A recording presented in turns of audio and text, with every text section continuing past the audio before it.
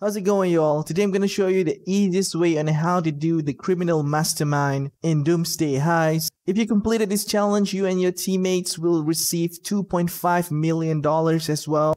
And if you completed 3 Criminal Mastermind Challenges with 2, 3, and 4 other players, you will get the Masterminds achievement. If you need help, you can always join the Discord link in the description area. We have a looking for group channel where you guys can post and help each other out. So let's get straight into the video. Alright, first of all, you need to own the Arena Workshop. You can purchase this property from the Arena War website. I've already owned it. You can actually purchase this from this webpage here. After that, you need to buy the AC Classic, which you will need to upgrade later to Nightmare AC. This is the Arena location, just in case if you guys don't know. Park your AC Classic on any of the levels, and you can start customizing it. Firstly, you need to upgrade it to Nightmare AC. You can't do other variations. If you use the Apocalyptic one, it'll be temporary, but Nightmare AC will let you have it from one mission to another. Once you upgraded it, you want to go to the bodywork and purchase the spike, and then just drive your car outside of the arena.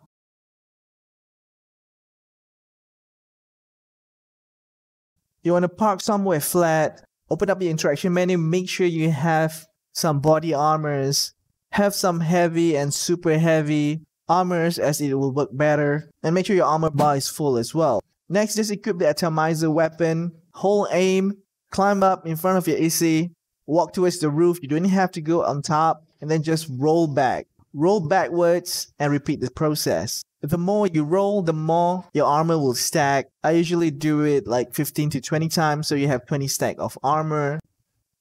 Once done, you can actually test this with your atomizer. Just shoot it to the ground. If you see your armor is still intact, means it's working.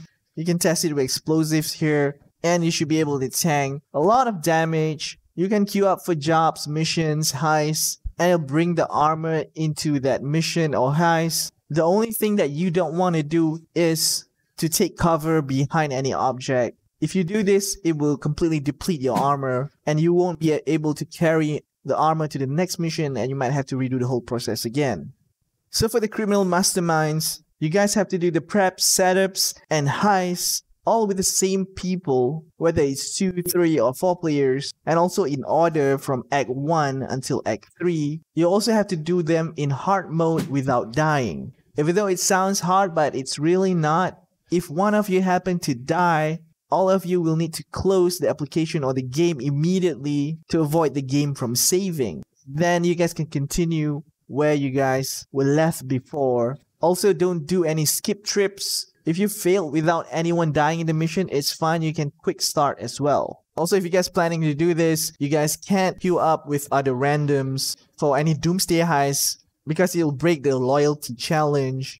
That's it from me today. If you guys want to know more about Doomsday Heist Act 1 to Act 3 guide, you can click the link in the description below as well. If you find this video useful, be sure to hit that like and also subscribe to the channel for more future GTA videos. This is Joe, and I'll see you next time.